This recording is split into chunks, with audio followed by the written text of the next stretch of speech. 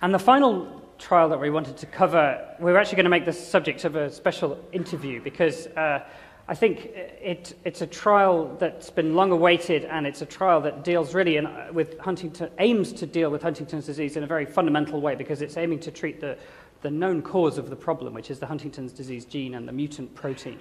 I won't go into detail because I want the person we're going to interview to go into it. The technique is known as huntingtin lowering, sometimes referred to as gene silencing, but we're kind of moving towards calling it huntingtin lowering because it's slightly more precise. She's my boss, so I'm going to keep completely silent. Yeah, right. If you can imagine such a thing. You may see my head explode or my ears bleeding because I want to speak, but we'll try not to. So please welcome my boss and Huntington's disease researcher from University College London, Professor Sarah Tabrizi.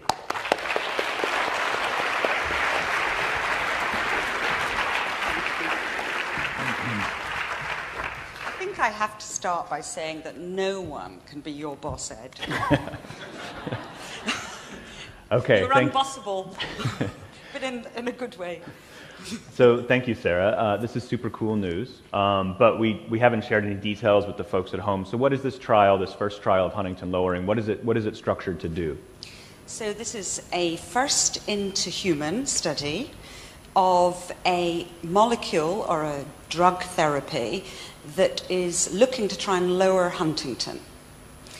And it's a DNA-like molecule that binds to the Huntington message and lowers then the Huntington protein. Okay, so we have the Huntington gene that everyone has a mutated copy who will develop Huntington's disease. There's this intermediate message step, and then there's the Huntington protein, which we think is the bad guy. And this drug blocks that middle step, the message. It does. Okay, and so what are the drugs called? What type of drugs are they? It's an antisense oligonucleotide. Antisense oligonucleotide. ASO. And the name of the drug is ASO Huntington RX. Snappy. So one of the reasons we wanted to discuss this with you is that unlike some of the other drugs that are being tested, which are more traditional kind of molecules you take as a pill, those of us who study these things know that ASOs, as these large DNA molecules, are a little more difficult to get where they need to be. So what's the plan for delivery? So this drug is going to be delivered via lumbar puncture. Okay. And so this is what we call intrathecal delivery. And so it's a lumbar puncture into the lower spinal cord. So that sounds like a big deal. Actually, it's not into the lower spinal cord, it's into the lower lumbar region. Just where there's fluid where space. the lumbar spinal cord ends, where there's a fluid space. Yeah. Okay, so even if there's no spinal cord there, that still seems like kind of a big deal. Is this a routine procedure, or is it something we should be worried about? So this is very commonly used in oncology, in cancer therapy. So for over 20 years, they've been giving via a lumbar puncture and what's called intrathecal delivery of agents to treat cancer. Okay. And so in oncology, intrathecal delivery is routine. And there are many years of established guidelines for intrathecal delivery of substances. It's also used commonly, and many of you who've had children have had an epidural. And an epidural is a delivery of anesthetic into the lumbar region to numb the area. And so in anesthetics, in pain relief, and in many other neurological diseases, and in oncology, it's a very common form of administration. So many years of experience with this form of administration. So childbirth or cancer or other diseases like that? You are in so much trouble with your wife. I'm not the physician of the team, so I'm approximating. Are treated, acutely. You get a tumor, you try to get better. You have a baby, you stop, hopefully. But what about Huntington's? This is a chronic disease. So are we going to have to get lumbar punctures every day? What's going to happen? It's a good question.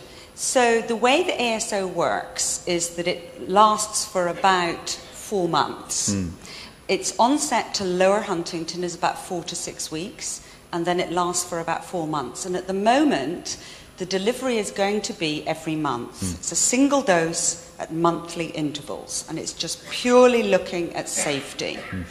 And the interval at the moment is once per month, and it may be that interval changes, but it's only a rare dosing, right, so or not every day. So you said this is a safety trial first and foremost. Obviously with something this experimental, that's important. But what would be the next steps if this first trial is successful? So I want, and it's important to emphasize this, that this trial is about safety.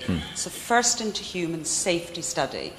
And many different steps are being taken to ensure that this is a very safe study, and we're going to look at safety and tolerability. We're going to be looking at some potential measures or endpoints, and we know from animal model work that switching off or lowering huntingtin for a period of time is highly beneficial.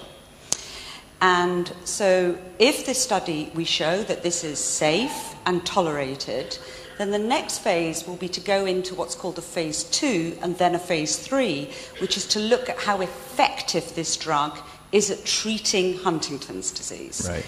And then when we know that, if that works, then in the future, and as in my talk yesterday, in the future, if it reaches phase 2 and phase 3, then it might be that we're able to then give it to people who carry the gene but who are completely well. Try to do disease prevention. But this is the beginning of a path along that way. And the study, Roche is partnering with ISIS to take it forward, if it's promising and safe and tolerated, to a phase 2 and a phase 3. That's great. Well, thank you very much, Sarah, for joining us. Please thank you.